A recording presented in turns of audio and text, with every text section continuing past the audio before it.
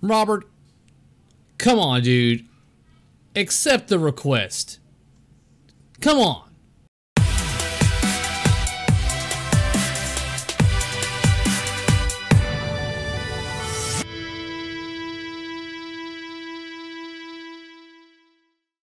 What's up, guys, and welcome back to my channel where I talk into everything pinball. So if that sounds interesting to you, then hit that subscribe button down below.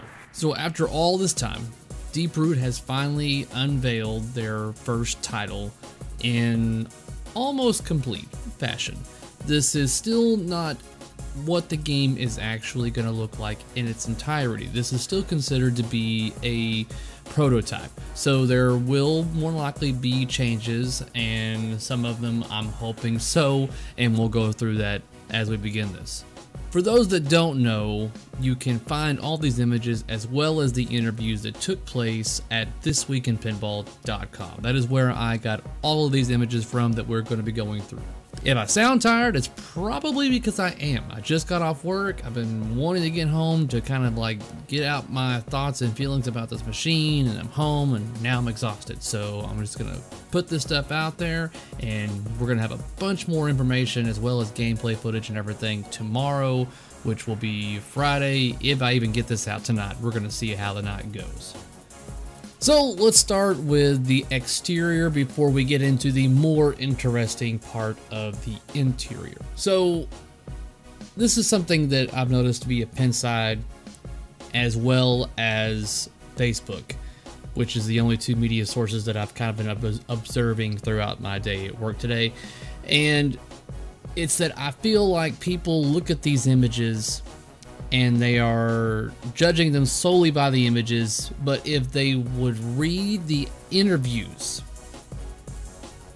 they would have a lot of answers to their questions or things that they are being so picky about. For instance, the artwork on the cabinet.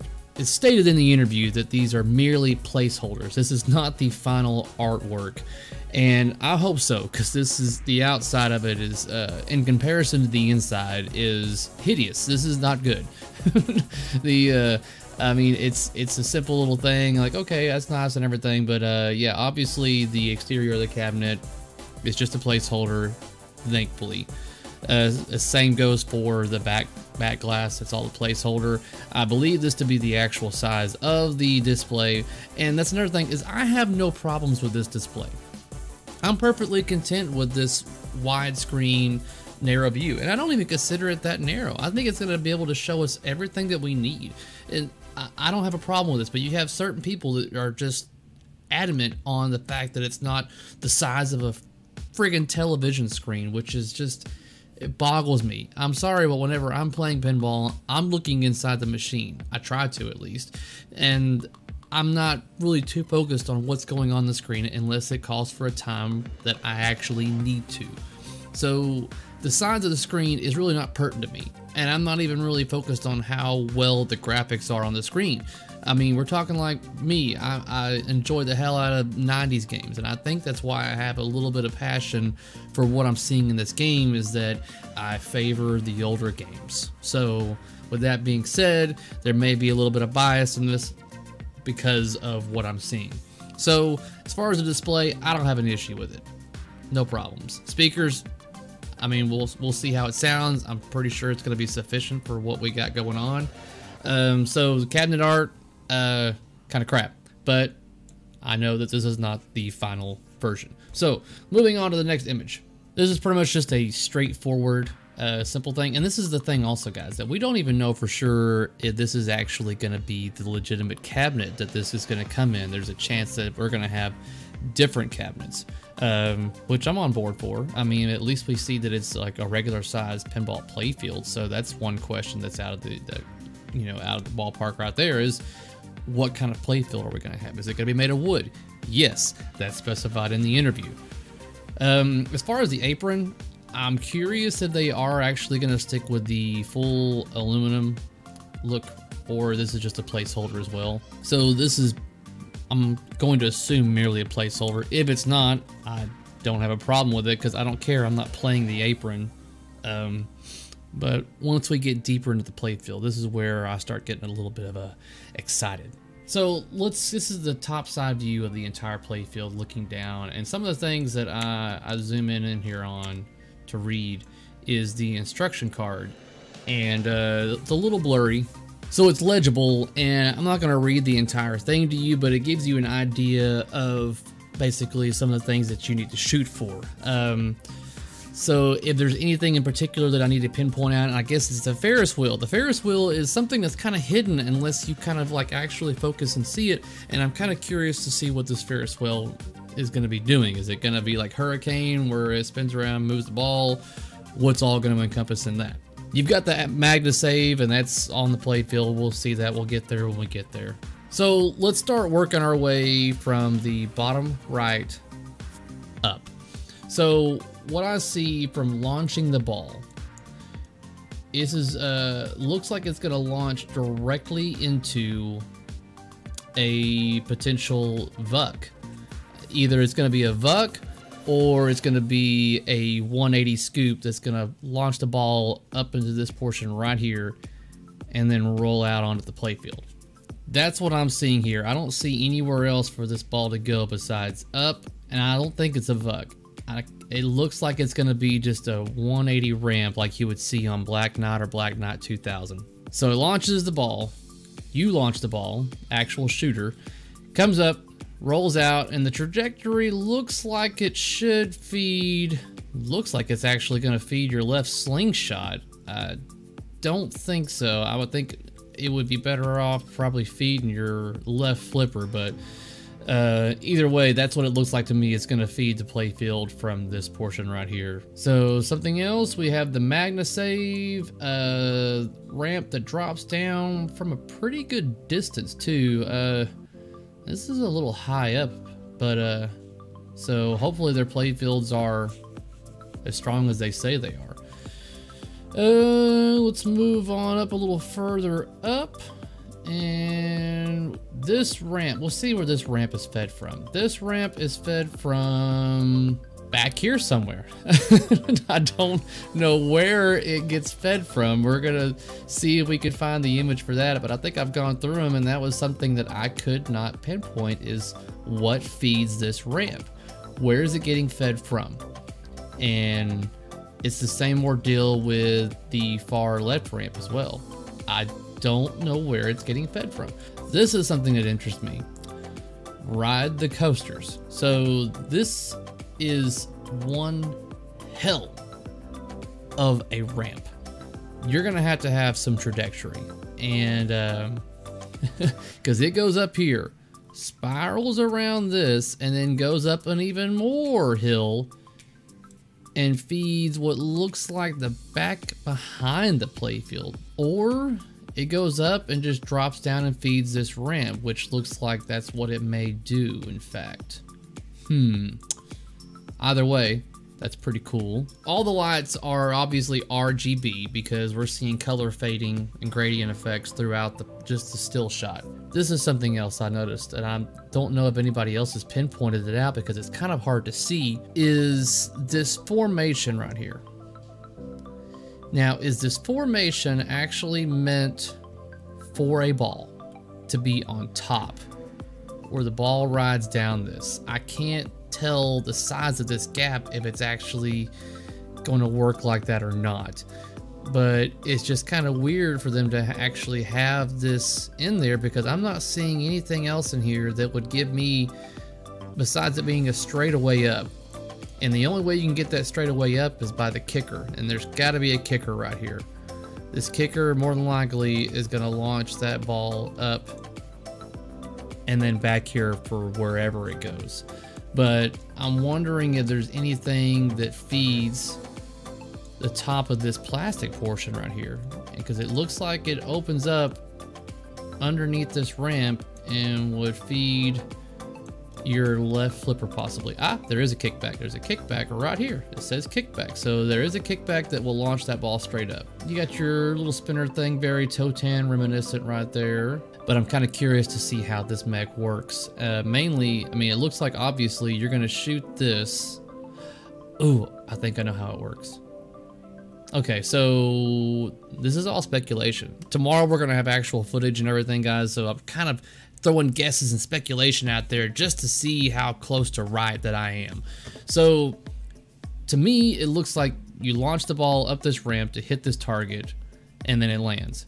Now, once it lands there, it looks like it should free roam up underneath this. I don't think it's gonna actually be a mech that will move up and down, you know, under CPU control. This looks like it's gonna be all physical, to where it's gonna hit that ball, is gonna have enough weight behind it to cause it to roll, and that ramp's gonna go up, ball's gonna roll down to your left flipper, possibly hit this area right here. Atomic Shop. Now this is something I'm kind of curious about how this is going to work.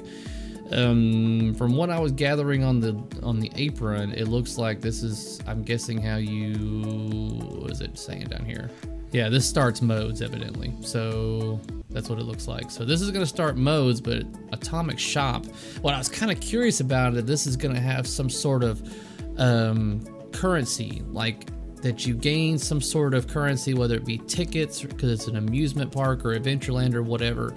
Let's say you make certain shots, and these certain shots get you, I don't know, so many amounts of tickets, and then you can use these tickets at the Atomic Shop to gain perks or progress in the story, stuff like that. So I'm kind of hoping that's what it is. If it's not, then hey, I might have just given you guys some ideas. I don't know, but I like the idea of that. Besides mentioning that I like the art, there's a lot of green on here, which I don't have a problem with. It looks like it's going to be very reactive to UV light, so I'm curious to see those of us with Penn Stadiums how well that looks with the UV effect. I think it's gonna look really good under, like, you know, people with the black lights and stuff like that. I think it's gonna, this game looks like J-pop meets Big Bang Bar in a real quick glance.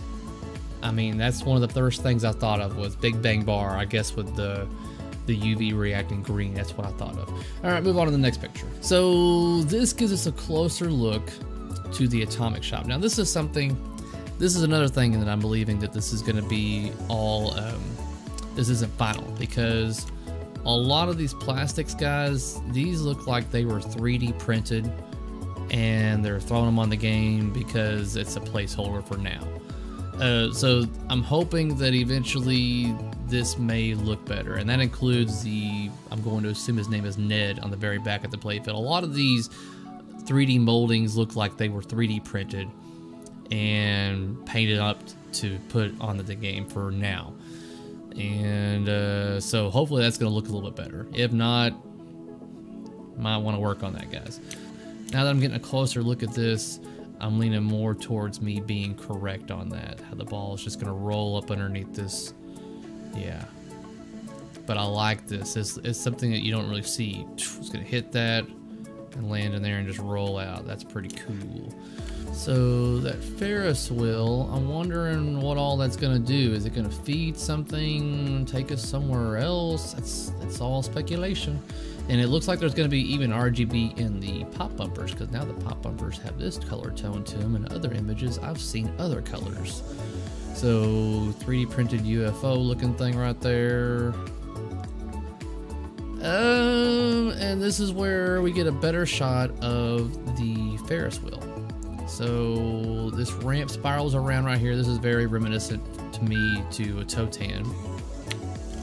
You have your World Cup soccer rollovers right here, and this looks like it's going to be a moving target. So that's going to be pretty cool. And what is that Ferris wheel going to do? I'm just curious about that.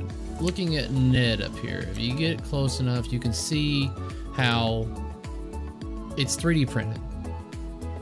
Very good mock-up. Yeah, I mean, I'm glad that they're showing us, guys, but this kind of gives you an idea of what they're going for. So, I mean, there's no way that they're going to be able to mass produce these things if they're all 3D printed like that. They're going to have to get moldings and stuff like that done. But this, as it stands as a 3D printed, you know, model, it looks pretty damn cool. I like it. I think it'll look even better once it's better quality. Trying to figure out where that ramp gets fed. I mean, now, so it looks like this ramp feeds this ramp over here, or possibly even both. We might have a mech right here that can choose, like a diverter possibly, if it goes down this ramp or down this ramp. So that's pretty cool. I guess one of my concerns about if it does do the little roller thing on top of the plastics is how the hell it gets fed that way. But it looks like we got some sort of mech right here, up underneath here, that does something.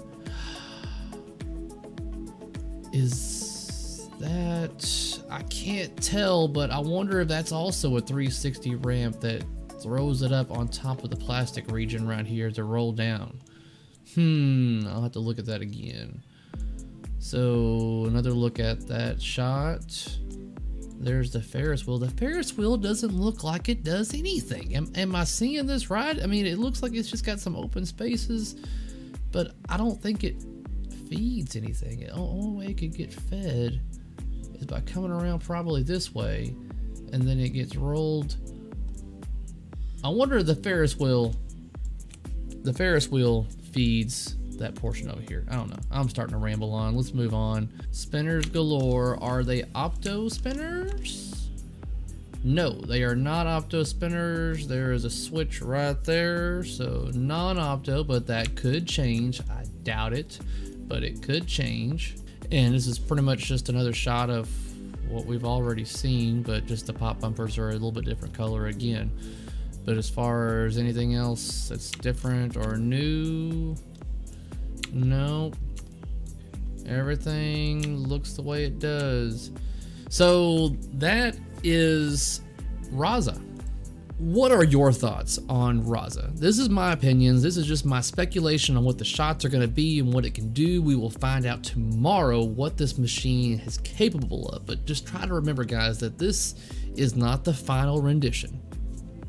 And for those of you that are really nitpicking this game apart, I'm like, really, guys? This is really getting me amped up to where it's reminiscent to the games that we saw in the later 90s, all this stuff. This is J-pop, and you people have an issue with J-pop for what he's done in the past. And rightfully so, he did mess up, and a lot of people just would like him to apologize. And if you would, I think that would just be like, all right, good, and we can go on to moving on. But some people are really stuck on it, and they're really sour about it. But I'm just glad that he's designing again, because I mean, just because I own 2 of his games back here, so that may be why I'm a little biased on that. I didn't lose any money towards him, so I'm not telling you guys to move on, but if you want to be harping on that, then whatever, I don't care. All I'm saying is that this game definitely interests me. But here's the main thing, guys.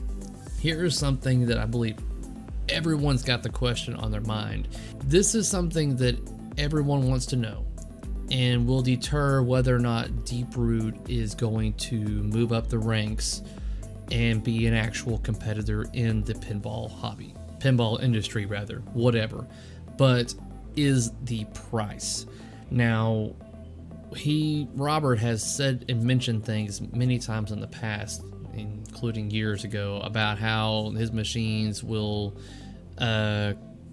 cost less than current machines that are on the market. So at that, you're immediately thinking, oh, so they're going to start out like less than Stern's Pro model, which is like $6,000.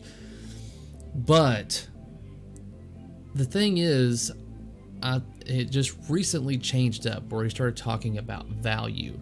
And where I'm going with this is that I'm thinking that this machine's probably going to be around the I'd say 7,000. I'm gonna go with that. I'm gonna go 7 to 7,500.